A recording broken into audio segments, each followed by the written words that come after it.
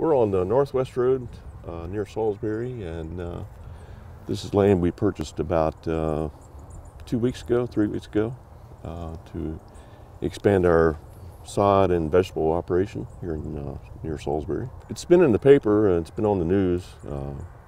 It was going to be a CAFO, and we tried to buy the property probably 2 years ago, and we put a bid in on it and it was not accepted, and another party bought it, and so we remained in contact with the owners, or Andy did, and we found out that they were receptive to our subsequent offer, and we negotiated a price and we bought the property. We're going to do a mixed bag, put some in sod production, which is going to be warm season and cool season grass, and then part of the farm is going to turn into vegetable operation.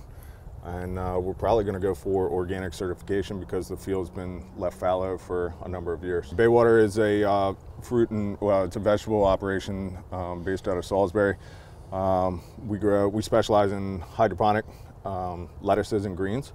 And in the summertime, we do lots of field crops, cherry tomatoes, beefsteak tomatoes, and then fall crops as well. And we sell to Cisco, restaurants, Giant, Safeway, lots of big buyers. Yeah, I think you sort of couldn't be much different than the proposed use that I think was going on versus what we plan to do with it. You know, it's really comes down to taking care of the soil, building the soil back up from where it was, working with a lot of organic material that we can mulch back up and you know, get a good organic crop to come out.